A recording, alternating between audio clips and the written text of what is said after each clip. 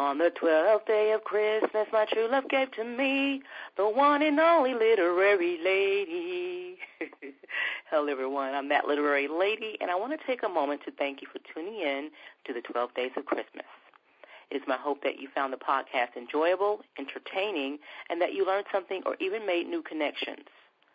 I'd also like to thank our special guests, Angel Guerrero, Justin Scott Parr, Janet K. Holling, Tonya, the jury lady, Joyner, Shannon, Simply Unique Nicole, Brian K. McNeill, Tracy Darity, Dr. Lily Jenkins, Donna Hill, William Lee, and Pat O.R.J. Walker. Now, here on this 12th day of Christmas, on this very day of Christmas, I pray that we all remember the true meaning of Christmas and remember the symbolism of the birth of our Lord and Savior, Jesus Christ. Please remember those less fortunate than us, and always remember there is someone that's always worse off than you. Remember, gratefulness is the new black. Before I end the 2012 Days of Christmas podcast, I'd like to read you an excerpt from my upcoming title, 27 Flagship Code, from my new Tommy Lane Christian Thriller series. This is due out on February 15th, and I hope you all enjoy.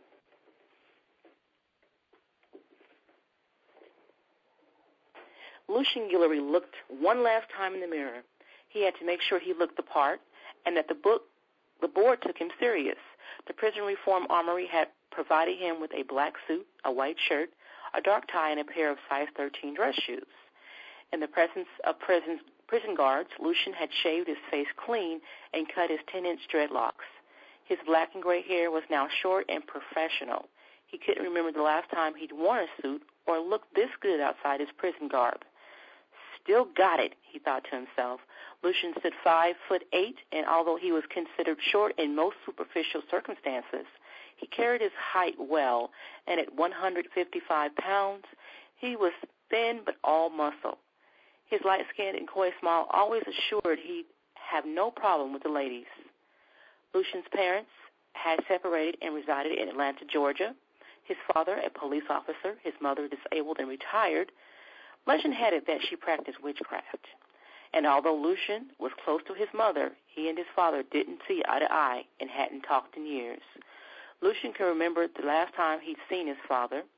Shortly after he was incarcerated, Mr. Guillory paid Lucian a visit to tell him not to expect any future visits and to plan on never seeing him again. As a matter of fact, Lucian can remember his father's last words to him. "You're dead to me, and leave your mother be."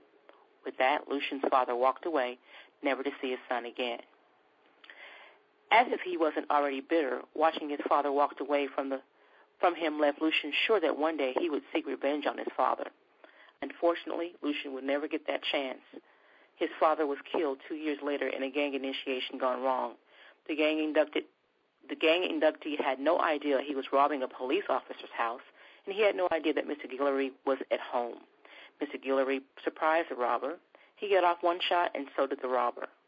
In an odd turn of events, the two gun-toting black men canceled each other out. When news reached the Colorado Department of Corrections in Lyman, Lucian was the least bit fazed. Poetic justice is what he called it. Now as Lucian stood in the mirror, he thought what he'd do once he smelled freedom.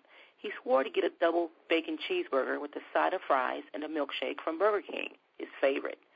The next thing he'd do, make sure he'd seek revenge on the people who helped to prosecute him. To him, that included everyone from the judge to the jury and those who testified against him. This time, he would make sure he didn't get caught. Today was his appeals hearing. He was sure after the hearing he'd be a free man. He'd spent several years in this prison cell accused of stabbing a woman 22 times in his car.